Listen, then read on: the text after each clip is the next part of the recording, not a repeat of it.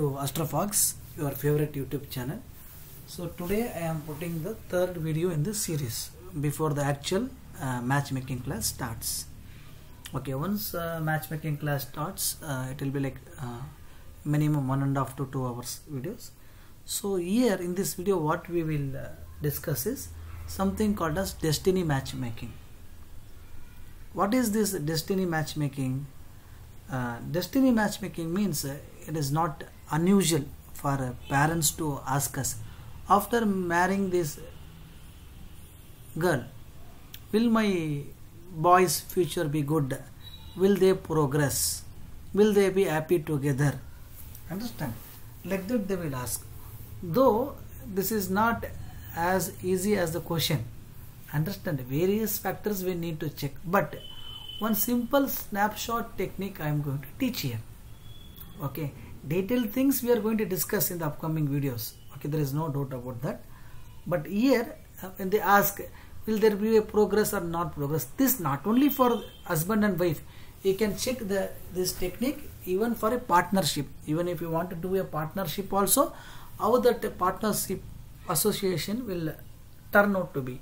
Whether they will be profitable for you, whether that association will bring a financial upliftment, whether mentally you will be happier in that partnership, that also we can check. But here we are seeing more relevant to the concept, that is matrimonial compatibility. Okay, so regarding the course, all those details it is there in the description. I have given you the link where you can find the details about the entire course. So if you are willing, you can WhatsApp me after going through the syllabus thoroughly, and if you think yes, this course will be useful for you, I am more than pleased to teach you the entire 10 days.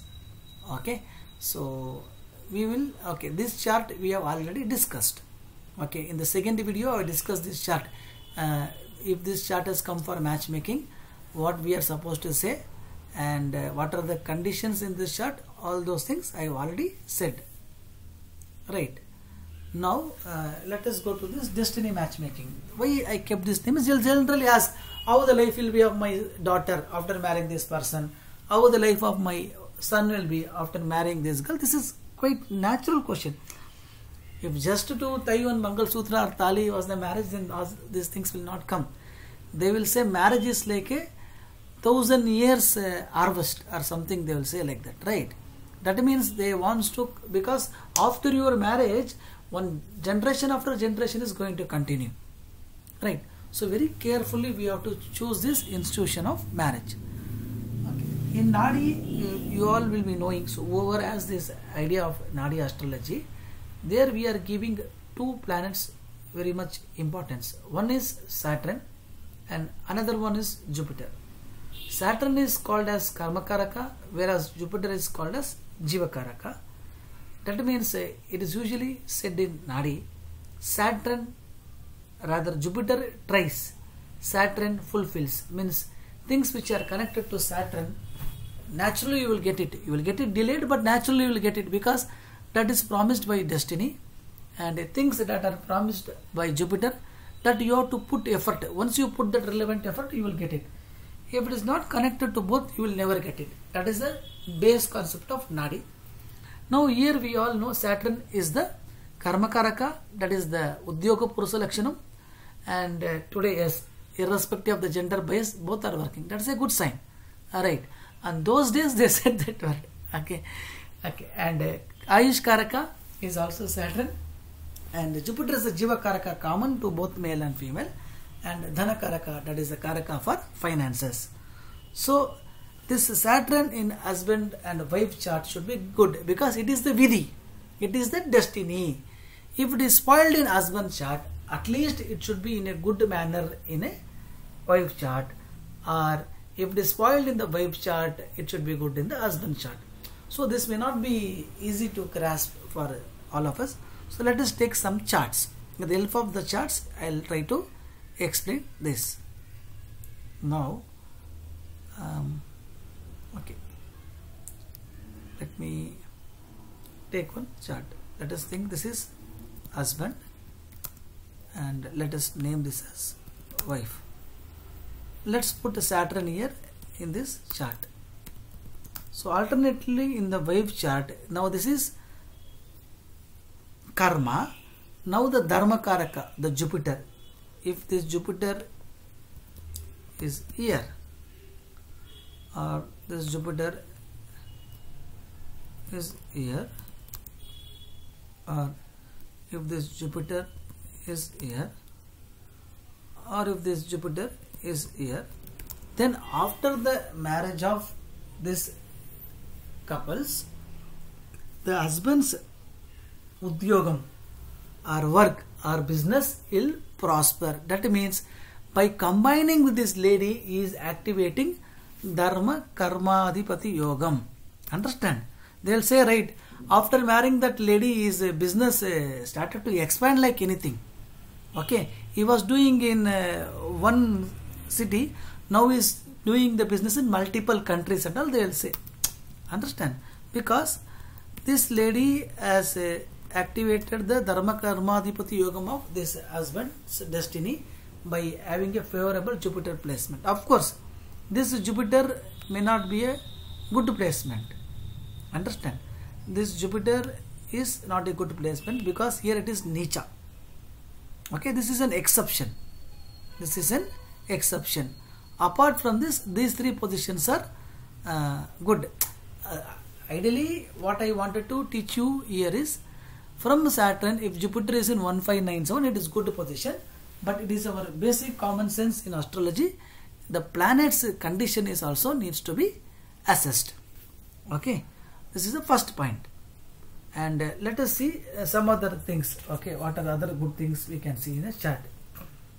Okay, next, if the person, now let me remove the Jupiter. Now let us see something about finance. Now initially what we saw is Vidhi Portam, that is Vidhi means destiny. In destiny, two planets are involved. One is Saturn, another one is Jupiter. Now let us keep the Saturn's position there only. Now wife is having what kind of combinations will give a severe profit. That means they will say, right, his wife brought him so many of what is that Lakshmi with him, means not money, means the moment she came, that Lakshmi itself came. The moment she came, money tripled like anything. Okay, or they will say progress of the native after the marriage, all those things. Okay, now for example, this let me keep this Saturn here. Okay, in the same place. Okay, exactly here, the wife chart I am placing Venus. Now you see, the karma karaka is having exalted Venus aspecting the 7th place to this Saturn. That means after the arrival of wife, not wife has come, directly the Mahalakshmi itself has come for this person. You can check the real time charts. Only thing is, this Venus should not be affiliated like having a near Ketu connection. Understand? Like that. So if that is there, then definitely. Now if this is having a moon, then this is money and moon is expenditure. So those things and all we should take it. Okay, when I am saying unafflicted Venus, this unafflicted Venus will bring a lot of money for this person. Okay, and another also we can put, now for example, what is that? We can put Saturn here. Okay, another example just to show you all, and I can put the same Venus here. This will be even more better. Understand? Same sign, and here Venus is in own house. Okay, when I taught you all Bhava class, I taught you own house planets are more powerful than exaltation. It may look something absurd, but in reality that is the truth. There are literatures backing with our own experience also for that statement. Okay, fine. Now what are the other planets which will do good? Now for example, this Saturn is here. Okay, now let us make this Saturn again exalted. Let us put this Saturn here. Okay, or let us make it as a one house Saturn, and here we are putting Mercury. This is also an excellent placement. Mercury is exalted, Saturn is good, so he will do well in business or relevant field. Our wife will be supportive to him. Understand? So all those things we can say with this kind of combinations. Now there are certain negative combinations also. What are those negative combinations? Now for example, let us assume this person is having Saturn here. Okay, the husband is having Saturn here. They will say this guy was doing very well business before marriage and all, but after marriage, within 2 years and all, he lost marriage. Means this is not the mistake of the lady. Understand? She had to be placed with a proper person. Understand? He had to be placed with a proper person. Now here if there is a Ketu, gone. Understand? Here there is Rahu. It is not completely gone like Ketu, but life will be full of struggles and survival of the fittest, they say, right? It will be like that. Understand? So that will be there. Then here, this is one of the worst combinations. Saturn Mono, I'll come and tell. Okay, why it is the worst combination? We'll discuss. We'll discuss this whenever we are doing the mind matchmaking, or here also we can say. Now, for example, I'll say, let me put Moon here and Saturn here. After marriage, this person will have only bitterness in his life because of his wife. Understand? There will be no positive. It will be like Visha, poison. Now let us put Saturn here and Moon here. Okay. Then we can say the same here. Means after marriage, this lady will have only bitterness in life because of this person. Understand? So this is a very, very horrible placement. This will come in 2 ways. 1 year or in the 7th house. You need not worry about all these placements, everything. Okay. All this I have tabulated. Okay. Everything I have tabulated, given in the next slide. That you all can take in screenshot. So this hardly it will take how much time for me to teach? I think it has taken some 10 minutes, and for you all to check it may take less than 2 minutes. Not even 2 minutes, but you have to check properly. It may take 1 to 2 minutes, that's all. So in an initial glance only you can say whether two charts are conducive to each other or not. Okay. Now that is what I put. Let me turn on the slideshow from the current slide. Okay. And yeah. So this is husband and wife. You can take like husband or wife, wife or husband, like that we can take. Means comparing one person chart with another person chart. So Saturn to Saturn. The connection also matters. Okay. 1579 may not give same results that of 6/8. Or it may not give the same result of that for 11/3. So if Saturn and Saturn are in trines or in Samasaptama, then it's 100% good. Means husband Saturn and wife Saturn. Okay. And husband Saturn, wife Saturn, 11/3, that is also good. Okay. They are in improving houses. And Labhasthana. Saturn and Saturn in 10/4 to 12. This is good also, bad also. Okay. 6/8, this is worst. Understand? Saturn and Saturn and all okay, but there are some other planets like Jupiter and Sun. They and all should be very carefully analyzed. Why Jupiter and Sun should be carefully analyzed? Because they both are the Karakas of progeny. Right? One is naturally the 5th house, another one is naturally 5th to 5th house, 9th house. If these both are spoiled heavily in both the chart, then definitely they may find very, very difficult to get a child. Even through IVF also not possible. Even IVF will failure because both the Karakas are spoiled. Now Saturn, instead of putting Jupiter, again Venus, one more table, one more Mercury. Right? We are not writing a book here to fill the pages. Anything we are giving, we should give in apt and easier way.